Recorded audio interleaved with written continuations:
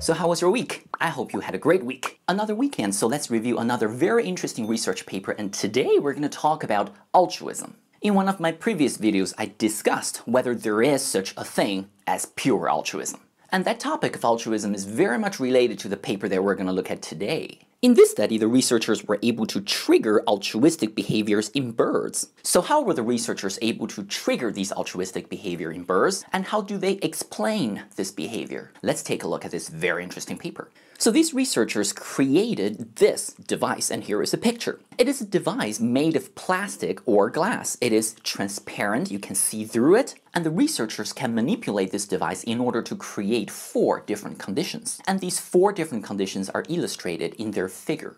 In this first condition, condition A, which is their test condition, you can put 2 birds into this device. Each bird has their own compartment. This bird, which we call the actor bird, is given a bunch of tokens, so basically coins with a hole in the middle. These tokens can be used by the birds to exchange for food. But this actor bird, although this bird has all the tokens, but this bird is not able to exchange the tokens for food with this human here because this exchange door is blocked. Now in the next compartment there is a neighbor bird. This neighbor bird has no tokens, but this neighbor bird's exchange door is open. So this means if this neighbor bird had tokens, it could use them to exchange with a human for food. So now the question is, would the actor bird give its tokens to the neighbor bird? And the empirical answer is yes. The actor bird frequently transferred its tokens to the neighbor bird. And the actor bird would actually often do this without having experienced any role reversals. What this means is that the researchers actually switched places between the 2 birds, and this was done to see whether reciprocity played a role in triggering altruistic behaviors in these birds. But what the researchers observed was that even before the very first role reversal, the actor bird would often help its neighbor, indicating that the actor bird's helping prosocial altruistic behavior was not predicated upon an explicit expectation of reciprocity. Because at that point, the birds didn't even know that their places would be switched. So this would lend more weight to the interpretation that the helping behavior exhibited by the actor bird was more prosocial and altruistic. But we're going to come back to this point again because there could be other interpretations too. So that was the first condition, the test condition. Now let's take a look at the second condition. The second condition, or condition B, is what the researchers call the social control condition. And in this condition, the actor bird has all the tokens, but the actor bird cannot use the token for exchange because the exchange door is blocked. And also, in this condition, there is no human and there is no food. The neighbor bird has no tokens, and the neighbor bird also cannot engage in any exchange because its exchange door is blocked as well. And also, obviously, there is no human and there is no food. So now the question is, in this condition, would the actor bird give some of its tokens to the neighbor? And the answer is almost no. So it is very rare in this condition for the actor bird to give his tokens to the neighbor bird. There is a statistical difference between these 2 gray bars, which represent obviously very different levels of token transfers. And this is good. This means that the transfers of tokens that we observed in the first condition, or the test condition, were indeed done by the actor bird to help or benefit the neighbor bird. We can reasonably conclude here that those token transfers were not done as a game or as an act of playfulness. Because look, when this neighbor bird is not able to use the tokens for any exchange, the actor bird no longer transfers the tokens to the neighbor bird. So this is good. This supports the idea or the interpretation that the token transfers observed in the test condition were prosocial helping altruistic behaviors. And now let's take a look at the third condition, condition C, or what the researchers call the non-social control condition. In this condition, we have the actor bird who has all the tokens, but it can't exchange them for food because the exchange door is blocked. And in this condition, there is no neighbor bird in the next compartment. The human is there, the food is also there, and now the question obviously is, would the actor bird place its tokens into the other compartment? And the answer here is, well, again, almost no. It is rare in this condition for the actor bird to place its tokens to the other compartment. Once again, there is a statistical difference between this and this bar. Now, why is this important? Because if the actor bird did place the tokens to the neighbor compartment, we could potentially interpret this behavior to mean that the actor bird is trying to get the tokens closer to the human experimenter in order to help this human. And I hope you can see it here clearly. The human experimenter had their hand open, palm up, indicating that they want the tokens. You can see it in this drawing, and you can also see it in this photo. Now, this is important to test because the researchers wanted to know if the token transfers by the actor bird in the first test condition, or condition A, whether or not they were genuinely trying to help the neighbor bird or the human. And now, given these empirical findings, we can reasonably conclude that the actor bird was not trying to help the human in the first condition. It was genuinely trying to help the neighbor bird. So now let's move on to the last condition, condition D, or what the researchers called the motivational control condition.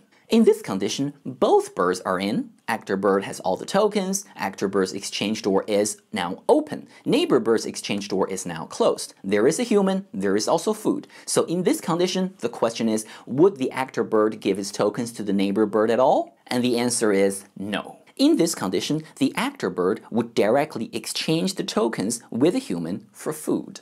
So these findings indicate that the actor bird clearly understands the whole situation, what the tokens are meant for, what the exchange door is meant for, and whether or not this actor bird and the neighbor bird are able to engage in exchange. So that is this study. And now let's talk about the interpretations of these findings, because there are several interesting points put forth by the authors. So the first interesting point is this. We already talked about the fact that the actor bird would engage in this seemingly altruistic behavior before the first role reversal, indicating that they would exhibit altruistic behavior without any explicit expectations of reciprocity. This is an interesting finding, but does this mean that reciprocity isn't important? The researchers found that reciprocity is important in facilitating altruistic, prosocial helping behaviors, because the results show more transfers in the preceding session resulted in more transfers in the following session.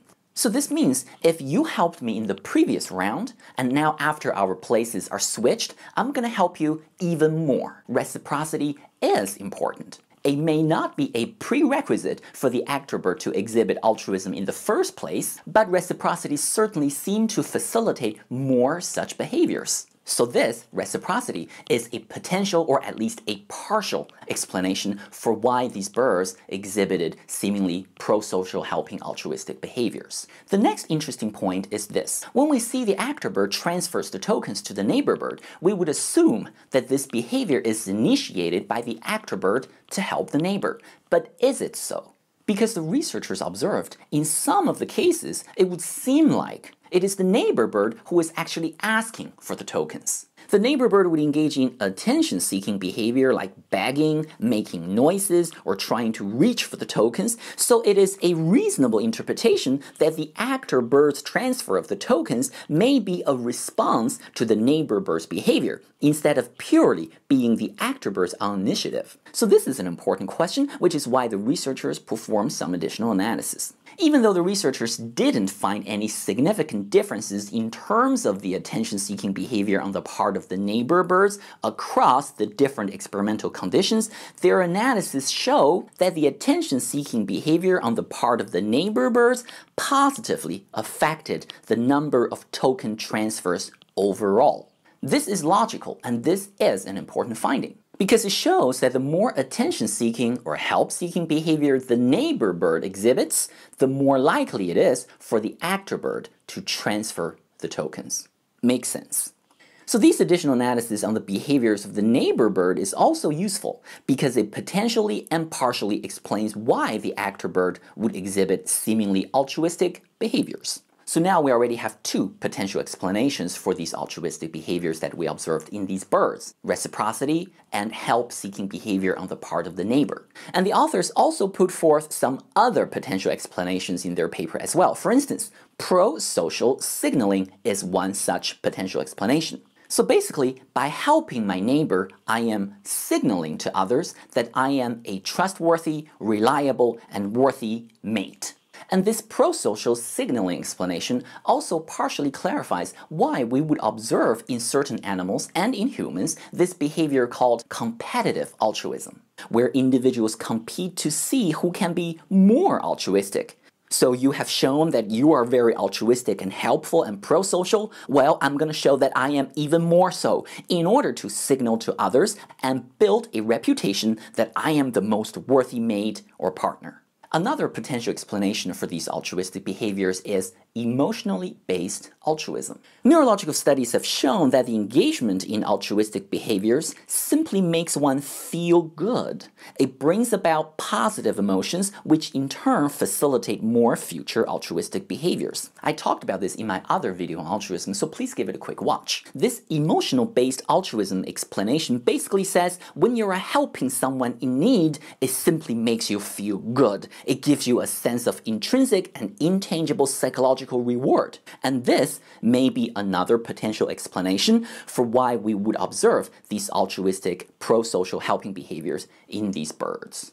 So all in all, taken together, this is a fascinating paper. It's got a very clever experimental design, it's got very thorough and interesting discussions of their findings, and of course, it deals with such an interesting topic, altruism, which is something that's just so intriguing and fascinating to me. So what do you think about all this? How would you explain these prosocial, helping, altruistic behaviors shown by these birds? Do you believe there is such a thing as pure altruism? Leave your thoughts and comments down below. And next weekend, we're going to review another very interesting research paper, so join me again. And until then, have a good week.